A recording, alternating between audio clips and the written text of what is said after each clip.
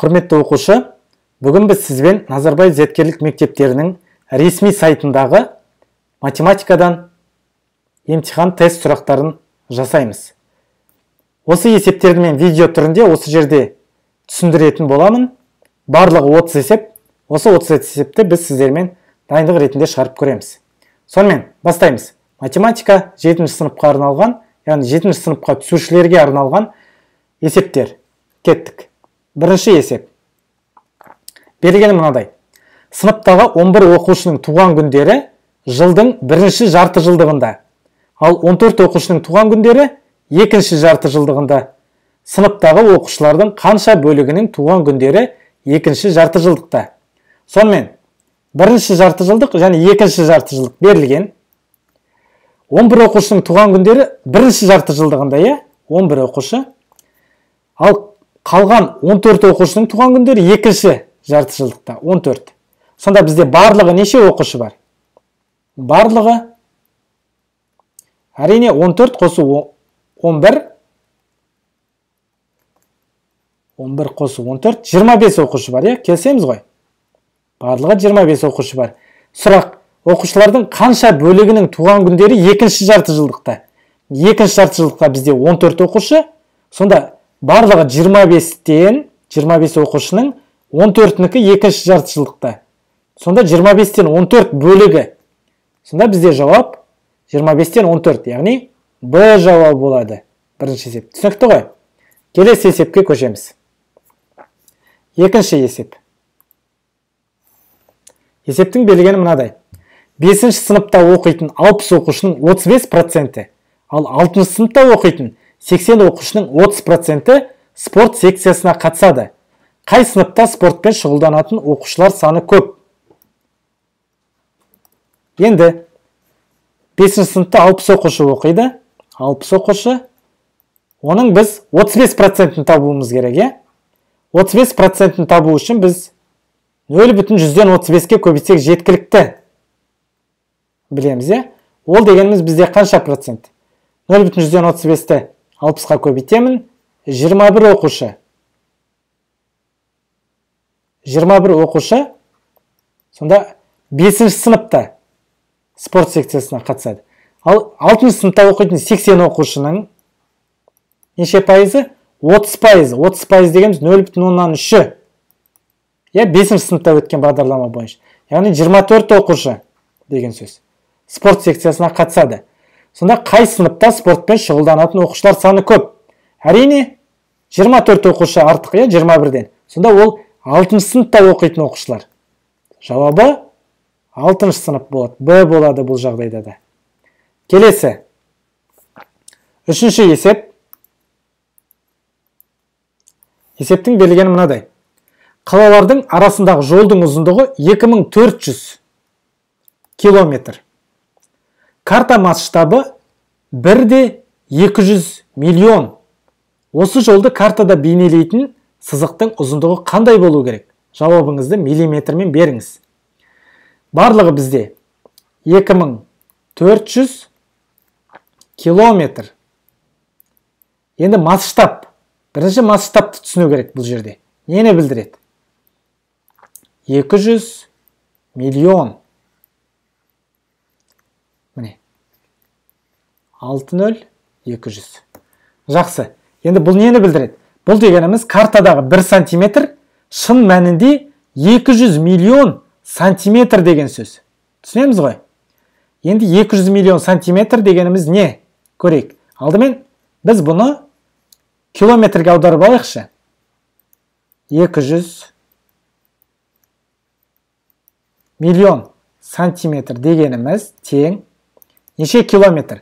Алдымен метрге айналдырамыз. Біз білеміз, 1 метрде 100 сантиметр бар. Сондықтан 2 нөлді азайтамыз. Яғни 200 тағы да 4 нөлді жазамыз тіркеп. Осыншама мың метр болды. Яғни 2 миллион метрге тең екен. Келсеміз ғой? Тең.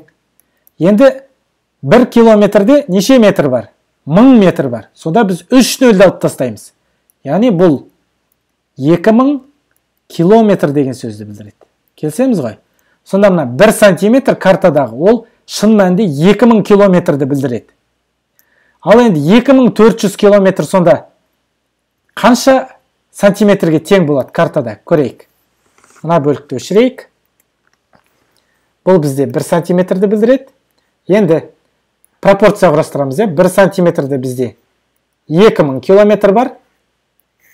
Ал сонда бізге 2400 километр қанша сантиметрді білдіреді? X пен белгілейміз. Енді X табамыз осы жерден. Біз мына 2 нөлді қысқарта аламыз. 24, 20 қалады, мына жерде 1. Ал X табу үшін не істеуші едік біз? Пропорцияның алтын ережесін пайдаланамыз. Мына екеуін көбейтіп аламыз бір-біріне. 1 көбейтілген 24 бөлінген 20 тең 1,2. Бұл сантиметрмен. Себебі мына жер біз сантиметрмен алдық. Сонда 1,2 сантиметр. Жауабыңызды миллиметрмен көрсетіңіз дейді. 1,2 сантиметр дегеніміз әрине ол 10-ға көбейтеміз. 12 миллиметрді білдіреді. Түсінікті ғой? Сонда жауабы 12 миллиметр болады екен. Міне, Б жауабы болады. Түсінікті ғой? Келесі, 4-ші есеп. 4-ші есепте бізге X бөлінген Y қатынасын табуымыз керек. Қандай өрнек берілген? Соны жазып алайық. 7-нің 12, 12-ден 7 деген бөлшек, Y бөлінген 50-ден 7 тең 50x бөлінген, яғни қатынасы 4,5-тен 4 деген сөз. Жақсы. Мына пропорция бар. Енді бұл пропорция нені білдіреді? Біз білеміз, Біз ішкі мүшелерінің көбейтіндісі сыртқы мүшелерінің көбейтіндісіне тең екен білеміз. Мына екеуін көбейтеміз бір-біріне. Ол тең мынаған. Ол пропорцияның қасиеті бойынша. 5-ші сыныпта өттік оны. Енді теңестірейік. 50-ден 7 ішкі мүшелері көбейтілген 50x. Ол тең болу керек. 12-ден 7 Y көбейтілген 1-ден мынаны бұрыс бөлшек түрінде жазайық. Бөлімі сақталады. 5-тен 4-ті 5-ке көбейтемін. 20 қосылған 4, 24 болады. Енді көрейік. Бұл жерде нелер қысқарады? Міне 50 мен 50 қысқарады. Келсеміз, 12 мен 24 қысқарады. 2-ні алуға болады. 2 қалады. Сонда 7x тең, мына жерде 7 көбейтілген 2, 14, алымында бөлімінде 5, Y қалады деген сөз. Келсеміз ғой. Енді бізге X-тің Y-ке қатынасын сұрап тұр. Сонда біз бұлай жазып аламыз. X-тің Y-ке қатынасын тең. Енді пропорцияның ережесі сақталатындай біз X-қа мына жерде қандай сан тұру керек? Мына жерде 7 тұру керек. Себебі X-ті 7-ге көбейтемін, 7x шығады. Y-ті көбейтемін, мына бөлшек 14, 5-тен 14. Келсеміз, Енді 5-тен 14 бұл дегеніміз. Бөлу 7 деген сөз. Сонда 14 пен мына 5 бөліміне кетеді мына жерге. 14 пен 7 қысқарады, үстінде 2 қалады. 2, астында 5 қалады. 5-тен 2 деген сөз. Мына жер түсінікті ғой, 14 пен 7-ні қысқарттым, 14-тің орнында 2 қалды. 5 бөліміне кетеді. 5-тен 2.